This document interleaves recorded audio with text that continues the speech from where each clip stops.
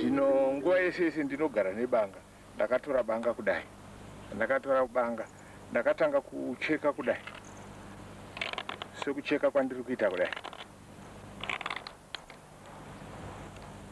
Ndakaona kuti dombo iri rakanga riri kubvuma kuvezwa. Inini pakutanga ndakanga ndichiveza miti.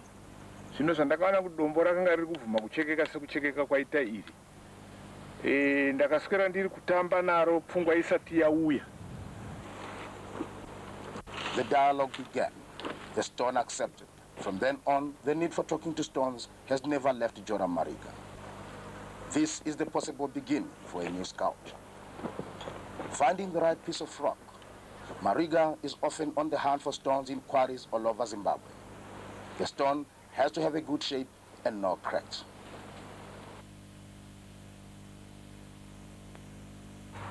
The chosen rocks are brought to his home.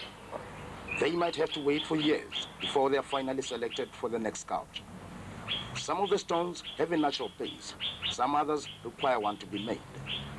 It needs a special state of mind for Joram Mariga to talk to the stone, to explore what potential it has. When he's upset with someone or is depressed, he cannot carve.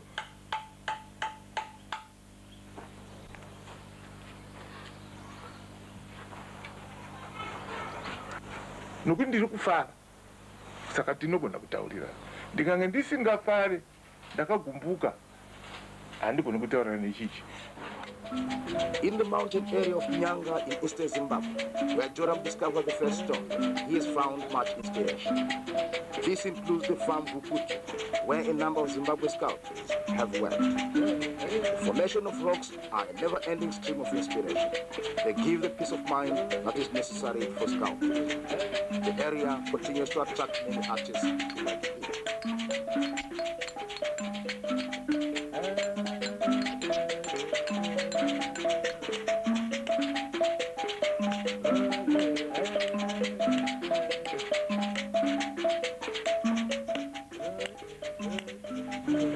Matombo akamira imomo mumakomo imomo.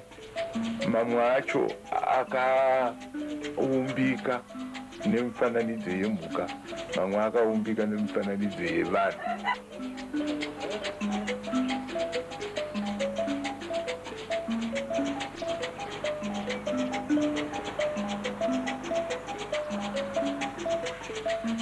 Kuuya makore zvikuru pamwedzi yatakuteera ichando, makore anoumbika asi makore anokurumidza kuchinja.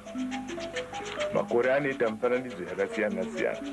Tinotora mifananidzo yedu yatineveza muzvirizi pamashepu emakore.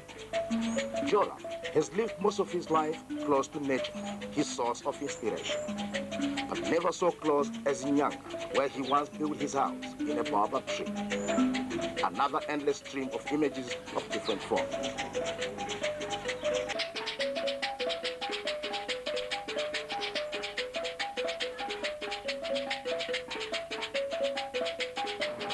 Closeness to nature is perhaps one of the reasons why sculptures from Zimbabwe are so successful internationally.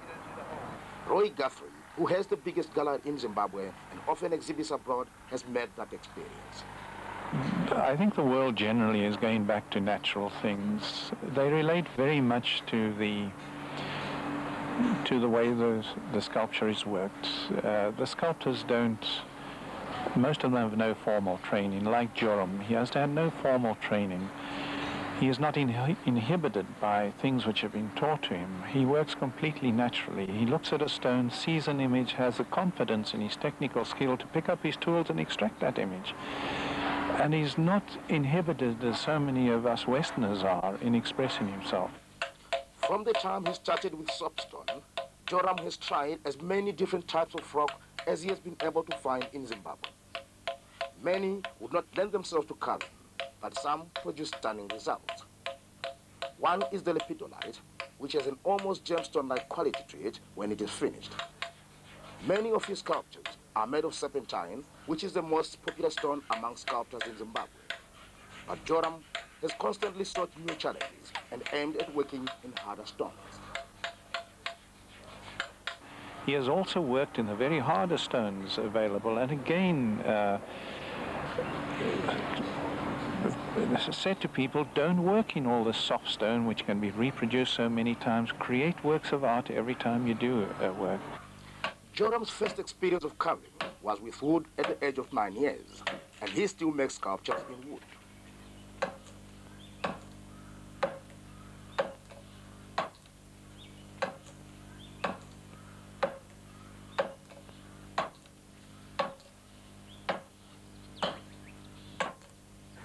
Zvino kuveza kwandaakuita miti kechipiri kanaka chikoro chokuti vechidiki varege kuisa pfungwa dzavo kuti matombo ndiwo ega anokwanisa kuti vanhu vemuZimbabwe vangashandisa. Joram Mariga sees his role very much as a teacher. He has taught his sons and family and many other people too. Every new road he is going for himself, he is seeing to it that others follow the same route. So yes, he's very well known and very highly respected, and that's the other aspect of his influence nowadays, is that he is regarded as a father of the community. Some people regard him as the father of Zimbabwe stone sculpture. When Joram Mariga carved his first stone in Nyanga, he did not keep the knowledge to himself. He immediately set up a kind of school where he trained others. Some of his students, like John Takawira, became very famous. Others, like Jonathan Matimba, stayed in Nyanga and still sculpts as a hobby.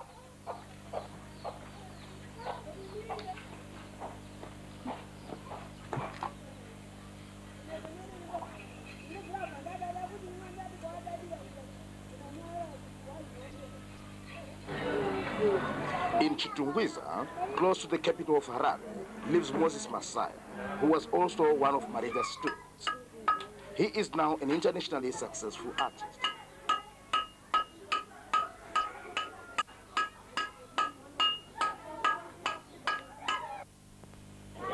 Ndio upenyu ndiwo munhu akandipa upenyu hwandiri nhasi sokuti danosiri izvozvo handisi kuti ndingeraendire upenyu hwakaita sei. Another place where Joram's influence is still felt is Tengenenge, a village of sculptors in the Gruwe region in Zimbabwe. Tom Bloomfield started the village with his farm laborers in the 60s. Crispin Chakanyuka, who had been a student of Joram Mariga, came over here and imparted the skills that he had learned from Mariga. Many other people joined Tengenenge, including artists from other African countries. The different cultural identities are until now a constant source of creativity. Tom Bloomfield is still grateful to Joram Mariga for his support in the beginning.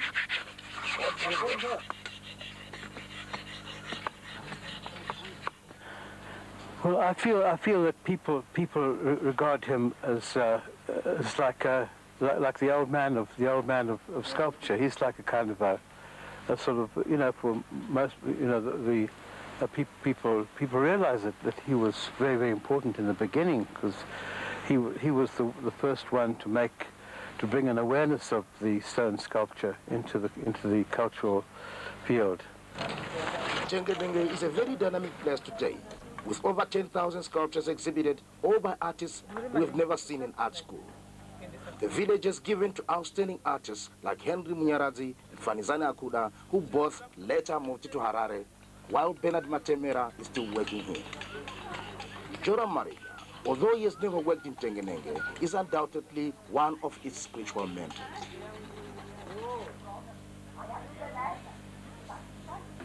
Uye chirwere chikuru ndingati ndinogara ndichitaura kuti chirwere chokuveza chiri pandiri inini chakanyanyira kudi kwamai, nokuti mai vakanga vasingazorore kuumba hari. Zvino ndokwakanyanya kuwandira shave racho pakufunga kwangu inini. Sculptures in clay are one of the historic roots of stone sculpture in Zimbabwe. With clay, it was quite easy to play around with forms, when one was anyway making pots for daily use.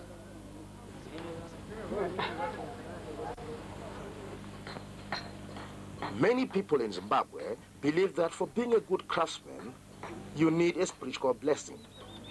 And this kind of blessing very much comes through inheritance. Zvamabvunza izvi ndizvo chaizvo. Unyanzvi hunoteera dzinza. Kuti baba akanga aine zvaakanga ari kushereketa maererano nokuveza nemwana anoita nhodzerawo kufananidza sezvakanga zviri kuita mubereki wake kana ndaamai kana kuti ndibaba, munoona zvichibuda.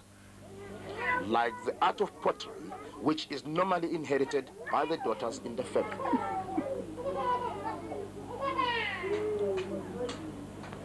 We believe that if I am a good hunter and I die, I will inspire my descendants, and somebody descending from me will end up a good hunter.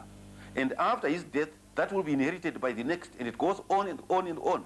In other words, it is a skill that will never die out of my line.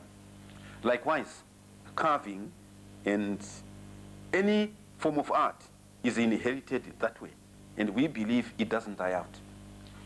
It might very well be that some of Joram Mariga's family carvings ended up in a European or American museum with a little sign saying Shona tribe before 1819.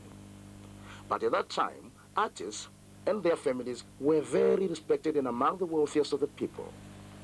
Their customers would travel far to get that special, beautiful walking stick or that outstanding fine made gudza, which is a blanket made out of tree bark. People did not make any difference between an artisan and an artist.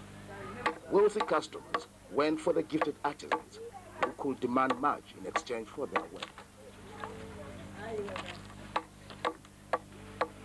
Kusaka inini sekufunga kwangu nokuona kwangu ndinoti vanhu ivavo mbiri yavo yakangofanana neiri pachirungu.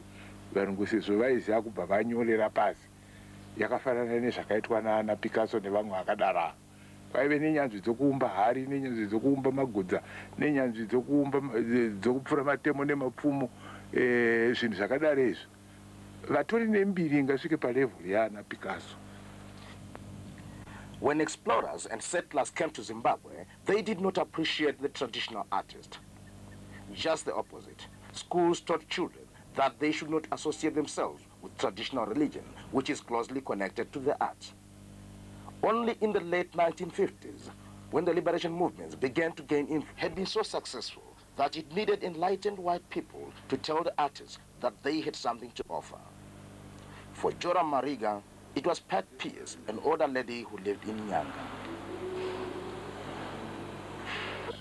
Ndiye wakazonditi uri artist.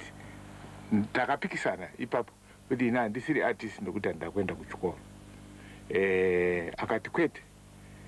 Artist haasiri munhu anofanira kuenda kuchikoro. Munhu anongozvivambira chimukutira asina mumwe munhu waanobvunza. Ndopandakazotangira ipapo kuziva kuti neniwo ndaakunzi artist. The other person who was important for Joram at that time was Frank McEwen, the first director of the National Gallery in the then Rhodesia. Inini sokumuona nokumufungidzira munhu wakanga achifarira zvinhu zvinegadzirwa nevanhu vatema kuti azvishambadze kunyikawo dzokunze kuti zvemunomu zvizikanwawo kuti kunyika iyo yedu yeRhodesia yakanga ichimbonzi pakutanga Rhodesia. The ruling white minority was not very pleased with McEwen, and he had to leave the country. But he had set a mark in the history of art. With the first exhibitions in England in the 60s, the world began to know what exceptional sculptors were living in Zimbabwe. Traditionally, the white population, which is only a very small part of our population. I mean, there are 100,000 whites in 12 million blacks. Traditionally, they also have not appreciated this work. And when McEwen first started to say this is the greatest art being produced in this country, many were offended by that. With the isolation of Rhodesia after the unilateral declaration of independence and later the beginning of the liberation struggle in the 70s, life for the artists became difficult. They lost their access to foreign markets, and Tengenenge had to close down as it became too dangerous to live there.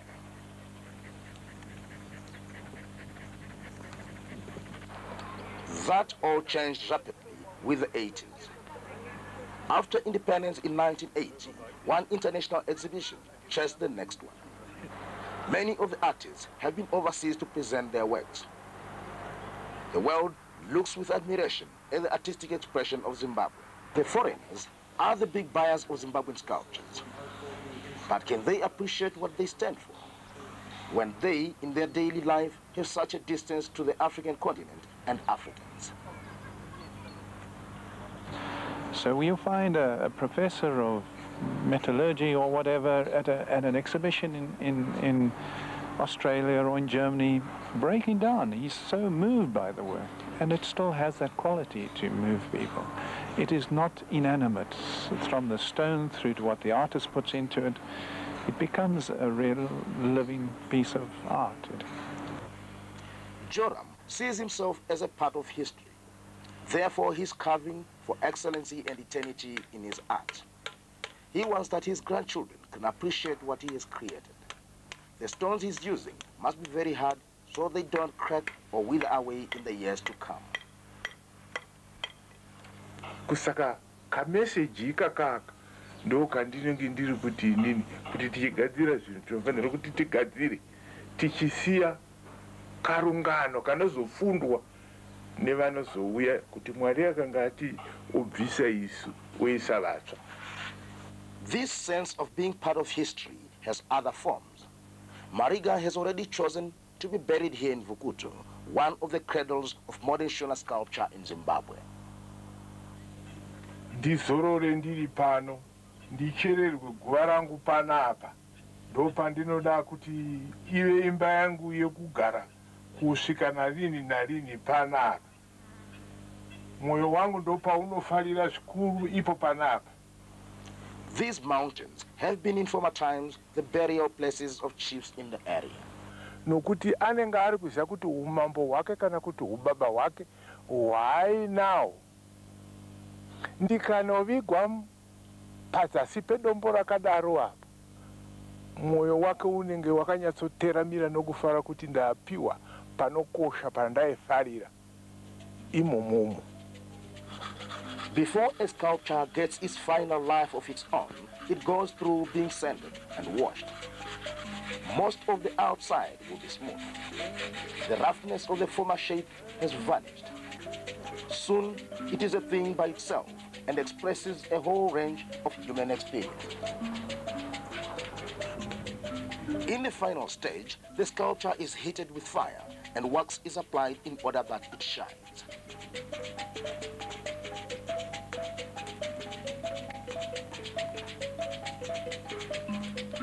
Only after the purification of the fire will it be allowed to enter a new world which is totally independent of its creator, Joram Mariga.